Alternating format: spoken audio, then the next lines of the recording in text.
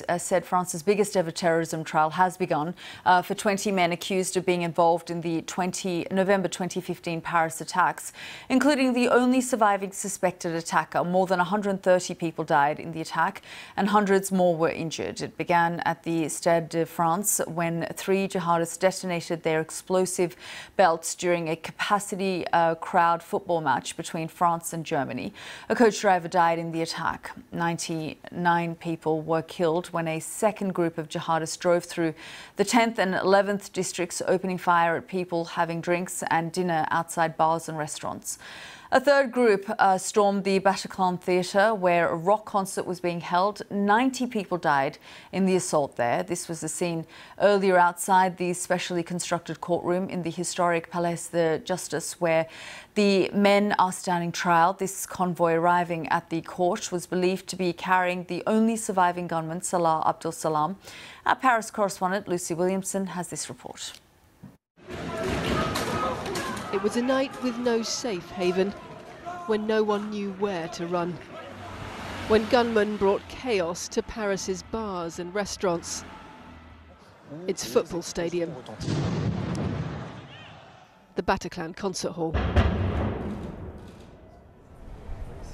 Stéphane lost his son Hugo that night at the Bataclan. No trial, he says, can heal the pain.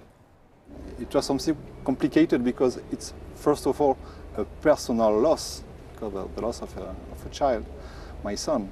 And it's also a collective loss. And then it was sometimes difficult to manage these two situations. 20 defendants are accused of murder, complicity and terrorist conspiracy.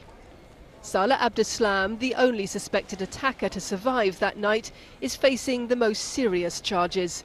19 others are accused of involvement, including Mohamed Abrini, who prosecutors say accompanied the attackers to Paris from their home in Belgium. 6 of the accused are being tried in absentia. And for a unique event, a unique location. This temporary courtroom, built exclusively for the trial, sits within the historic Court of Justice in Paris.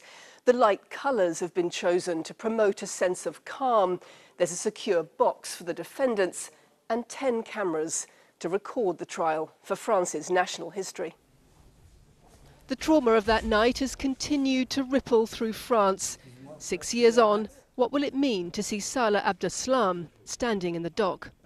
You know, you just imagine the devil. You just imagine somebody with a strong intellectual, maybe I'm wrong, but people will say, that's this kind of man who have done so awful things. Stéphane says he doesn't need to see the key defendant, but he wants Abdeslam to see him. After 6 years, it's very important for me to face him and to face the other and to say, okay, look at me, I'm there, I'm alive. My son is not there, but through me is still here. We are still standing. You didn't win.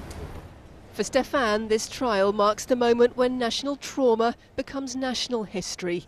Easier for a nation to move on, he says, than for him. Lucy Williamson, BBC News, Paris.